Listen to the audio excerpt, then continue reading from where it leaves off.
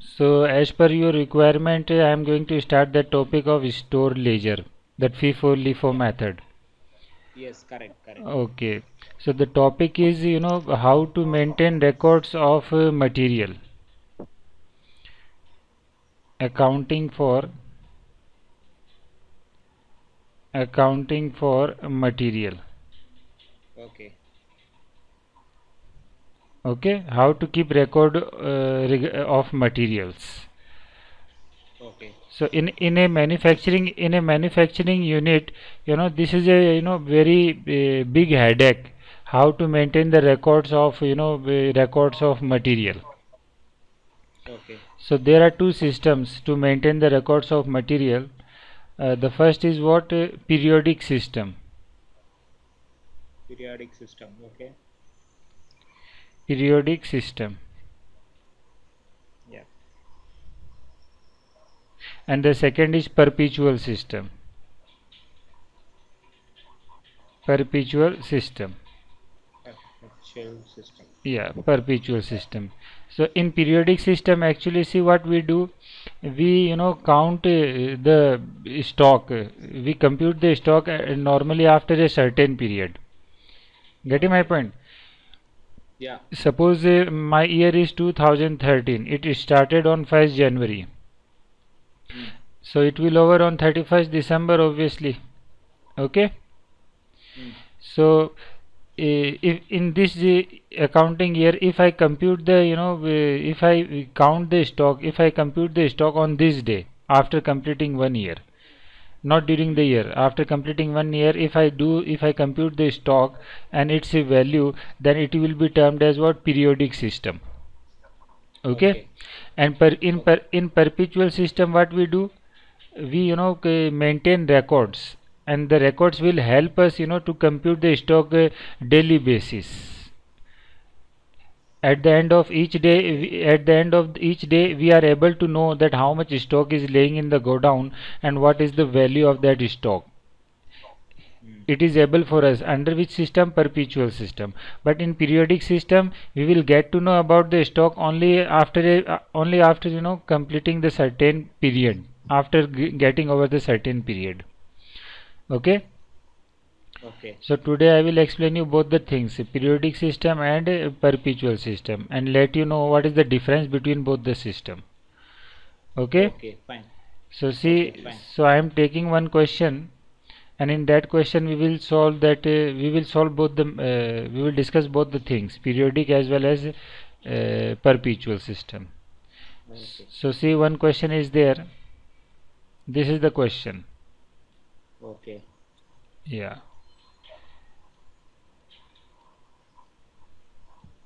Now see, in this question what is there. The Sunrise company uses periodic inventory system. Okay. Yeah. Yeah. The company makes a physical count at the end of each accounting period to find the number of units in ending. Okay. So see what they said. First, we have to underline this, that which method they are following, not perpetual system, periodic system they are following. Periodic. Yeah. Yeah. Periodic inventory system. Yeah, periodic inventory system they are following. And what they said, they told that the physical count, physical count take place when, at the end of each accounting year, not during the year, not on the beginning date, at the end of the year. Okay. End of each accounting period. Okay. Yeah, they conduct the physical counting, that is, suppose this is the go down, and how much stock is laying in go down, physical counting will be done. Okay. Yeah. Yeah, Okay. but when, at the end of the year, that's why this system is called periodic system. Okay. Now see further information. The company then applies which method? First in first out method to Yeah. compute cost of ending inventory. Ending inventory means cost of closing stock. Got it? Okay. Yeah. So it means to value the closing stock, company follow which system? Which method? First in first out method. Got it? Correct. Yeah. So see, here two things are there. Physical counting Mm. we are doing, first, before valuing. Mm. Before valuing, we need physical counting, that how much units are laying. Get my point? Mm. and then Yes. then we will value that unit. Then I will take the rate in order to value, then I will get the value. Okay. So to compute the units we are following which method? Periodic inventory. Physical counting is done at the end of the year. Getting my point? Okay. Yes. Yeah. So after physical counting we will get to know the about of the units, and then we will follow FIFO method to know the rate, that which rate we are to use in order to value these units. And after deciding the rate we will multiply both the elements, units multiplied the rate, and then we will get the value. Okay. Okay. And for rate we are following which method? First in first out method. Okay. Yes. Yeah. Yes. Now see further what is there. See the further information. See what is given. The information about the inventory balance at the beginning and purchase made during the year 2012 are given below. So on the first day of the accounting year we had how many units? 400 units, isn't it? Yes. And the rate was 18 per unit and the value is 7200. And during the year we purchase goods 3 times. Yes. First on March 12, then on October 17, then on December 15. We purchased 3 times. And see now at the end of the year what is available during the year. So this is the available units during the year. Okay. Correct. Available units means opening stock plus purchases, available units. Now see what is the status of units at the end of the year. It means after physical counting, see what is the status. On 31st December 2012, 600 units are on hand according to physical count. Okay. Okay. We conducted the physical counting and 600 units are laying in the godown. Got it? Yeah. That Yes. it means that during the year, it means available units were 2000, but now out of 2000 still we are having only 600. It means 1400 of raw material we used in the manufacturing. Correct. Okay. 1400 kg or units whatever. Okay. Yes. Now what is required? See, first they asked what? Compute ending inventory at 31st December 2012. That value we have to compute. What is the value of that closing inventory? And then we have to compute cost of goods sold. Okay. Okay. Now see what I am doing. FIFO method we have to follow. So this is the periodic method, isn't it? Yes. Yeah. So in periodic method, see what I will do. First I will take the opening stock. How many units are there? Tell me. 400. Yes. And now what is the total purchase? See, 600 plus 800, 14 plus 2, 1600 na purchases. Yes. This is the opening stock, and during the year I purchased 1600 units. Got it? Correct. Correct. Now available units 2000, and out of 2000 units I sold how many units? 1400, isn't it? Yes. 1400 units sold. Now how many units left? 600. Okay. So this is the closing inventory, closing stock you can say. Now we have to value this closing stock, and by applying which method? First in first out method. Got it or not? Yes. Got it. Yeah. Now tell me, what do you mean by first in first out? You just tell me. First in first out means The first purchased sold unit first. item Sold will first. be, was sold first. Yeah. So see, during the year we sold how many units? 1400, isn't it? 1400. It means during the year we sold 1400s, isn't it? Yes. So it means first we sold these 400 units. Okay.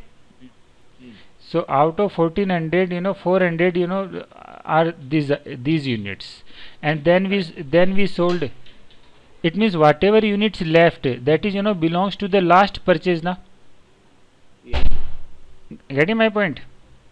Yeah. Whatever unit left at the end of the year, that represent the last units purchased. Got it? Correct. It Correct. means 600 remained. It means out of this 600, 200s are this and 400s are this. Understood or not? Sorry. I lost last point. First in first out means whatever I purchased first, that I sold first. Correct. So it means now whatever unit remaining, that represent the last purchase now. Correct. So 600 remained. So out of this 600, it means 200s are this, Yes. and remaining 400 belongs to from this lot, isn't it? Correct. Yeah. Correct. Correct. So see how I will value. So 400 from this lot now. Yeah. 400 from this lot, and what is the rate of this lot? 22. So I will consider 22, and 200 from this lot. So 200 multiplied by 24. Now see what is the value of closing stock. Yeah. So if I multiply 400 multiplied by 22, so I will get 8800. 8800. And now if I multiply 200 with 24, so I will get 4800. Yes. Now what is the total? 0 0 8 8 16, carry on 1, 9 4 13. So this is the value of closing stock. Yes. Value of closing stock. Got it me? Yes. Yeah. So we got the answer of first. Yeah. Okay. And now we need to know cost of goods sold. What is the cost of goods sold? Agree? Yes. Now see, this is the value of stock available now, 41,600. Correct. And from this still we are having value how much? 13,600, stock of 13,600. Yeah. So this is the value of stock available, and this is the value of stock, closing stock remained. So 41,600 minus closing stock value is 13,600. So what is the value of cost of goods sold? 28,000. Okay. Yes. So this is the answer. Got it? First in first out method. Yes. Got it. Yeah. Now see, same question we will solve, but now following which method? LIFO, last in first out. Yeah. Okay. Okay. So see what is last in first out. Just a minute. So last in first out means whatever unit remained now. Hello. Yeah. Yeah. That is belongs to the old purchase. Actually, we will assume that. See, we issued 1400 units. We sold 1400 units. Getting my point? Yes. But we don't know the date, that on which date we sold. Agree? Yes. So that is the problem. So see what we will do in periodic method. In periodic method we just now 600 left na. Now 600 belongs to the old lot. Which is the old lot? Yeah. So 400 from this is the old lot. Yes. Are you getting my point? 1400 I sold. So and the method is Yes. what? Last in first out. First out means first sold. So this is the last unit. These are the last units now. Yes. So Correct. so I sold these units first. So it means now whatever closing stock remained, that is belongs to the former units. Old lot. Agree? Old stock. So 600 remained. So out of 600, 400 was the opening stock. We will assume this at the rate of 18. And now remaining 200, just to make 600, remaining 200 I will take from this lot. This is the old one. Yeah. Multiply by 20. Now see what will come. So 400 multiply by 18. So it will come 7200. And 200 multiply by 2020, it will come 4000.